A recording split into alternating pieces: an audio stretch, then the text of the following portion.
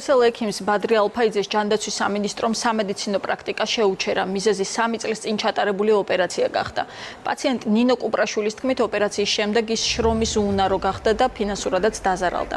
პაციენტი ითხოვს დაისაჯოს ყველა, ვისაც ამ საქმეში ბრალი მიუძღვის. თავად ექიმს კი დღეს კომენტარი არ გაუკეთებია.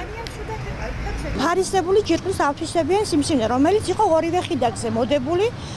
და ეს პირველსავე ოპერაციაზე შეიძლება ამოკვეთილი იყო, მაგრამ პირველსავე არა, მეორე ოპერაციაც სრულიად უშედეგო აღმოჩნდა ჩემთვის. თვითონ კი მიხვდა, რომ არ იყო შედეგიანი და გამიშვა მეტრეველთან, თუ კი მეტრეველი მეტყოდა, რომ მე ვიყავი მესამე საოპერაციო, ამ ფონზე გამიკეთებოდა მესამე ოპერაციამ პროფესორმა მეტრეველმა გადაწყვიტა, ჩათვალა საჭიროდ, რომ მე არაფერი არ მქონდა კისერში ამოღებული, ყველა კვანძი ისე იქ იყო, სადაც უნდა ყოფილიყო და უნდა გამეკეთები სასწრაფოდ მესამე ოპერაცია. დაცვის ხარე აი ამ დღეებში ჩავატარეთ ალტერნატიულ ექსპერტიზას და მიმართავთ შესაბამის სხვადასხვა უწყებას, მათ შორის ჯანდაცვის სამინისტროსაც, რათა დადგეს ყველა იმ ადამიანის და მათ შორის ამ ქირურგის პასუხისმგებლობის საკითხი, რომელმაც აი ამ მდგომარეობამდე მიიყვანა ეს ქალბატონი.